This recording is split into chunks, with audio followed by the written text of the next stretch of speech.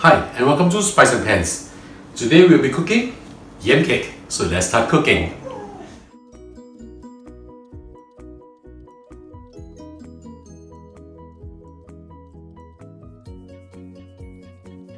We're going to fry some of the ingredients first.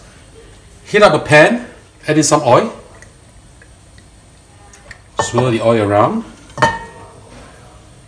I'm going to add in 6 pieces of dried mushroom which I rehydrated and cut into cubes like this.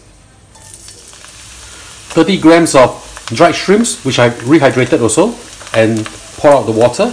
Do save up the water. I'm going to explain later how much water I use to soak the mushroom as well as the dried shrimp. Fry them for a while until fragrant. Pretty fast actually. Now I can smell the lovely fragrance that's coming out from this.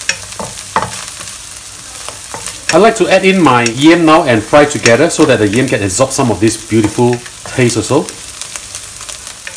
I have with me over here 200 grams of yam which I've actually cut into small pieces like this. Just pour them in. We'll fry them for approximately 5 minutes.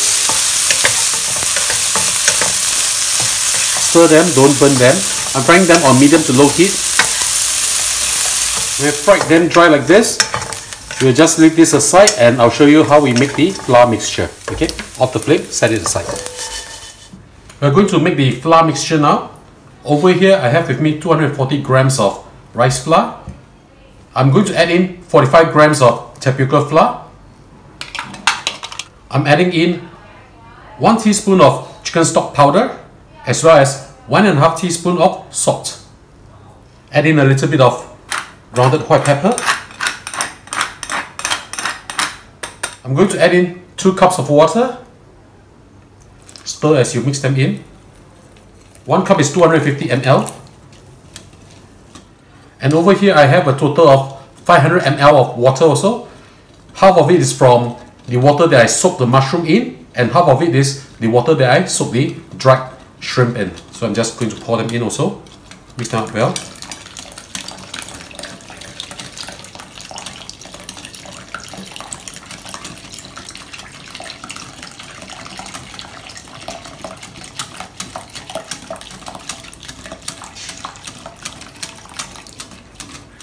So after this is done, we'll cook this now.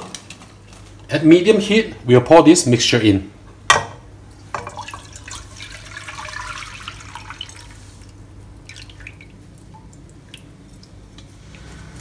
Turn the heat to medium-low and keep moving it around. I'll show you how it looks like when it's done.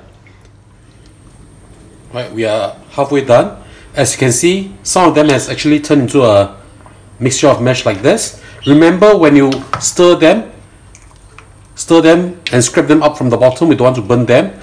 When it becomes something like this, you have to turn the heat down a little bit to low heat so that we don't burn them. Okay. Now the reason why we want to do this, because if we were to have a watery mixture and we put in all the ingredients inside, all the ingredients will just sink below. Okay, we need to mix it nicely. Now something like this will be good. We turn off the heat now and we add in the rest of the ingredients. Mix them up well.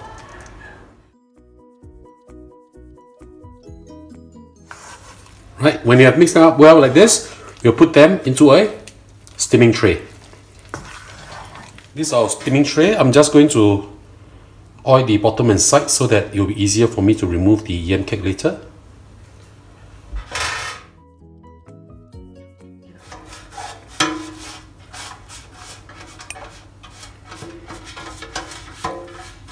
Okay, something like this will be good.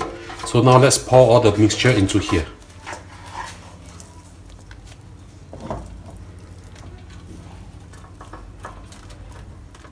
We'll be using a spatula to level this up. So now I just want to scoop this all in. And push this down.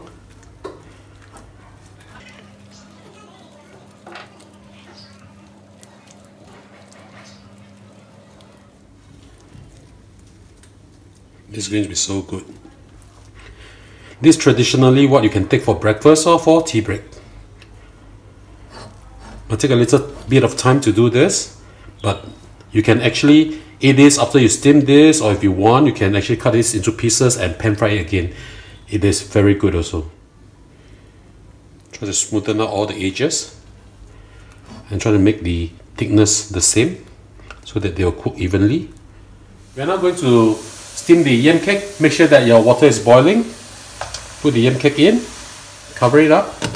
Depending on the depth of your steaming pan, this will take between 30 to 40 minutes. Okay, I'll see you back in a while. I've steamed this for 40 minutes already. Let's just have a look. I think it's done. How do you know whether it's done or not? Just take a bamboo skewer, poke it in, take it out. If it's clean like this, that means it's done. Right? Okay. But along the way, please do check your water level. If it's too low, you need to add in more. Just add in more. So now we'll wait for this to cool down before we remove it from the tray. We will now remove the yam cake from the tray. Take a sharp knife, just lightly run through the sides. Just go around the whole tray. Remember that you have to wait for it to cool down before you remove it from the tray, okay? Now we'll try to take it out onto this pot that we have here. Okay. And voila! It's done. So now we'll cut this up and we'll serve this. And now the yam cake is done, let's have a taste. Now the yam cake that I like has to be wobbly and cute. So let's just have a look. First, right? It's very wobbly.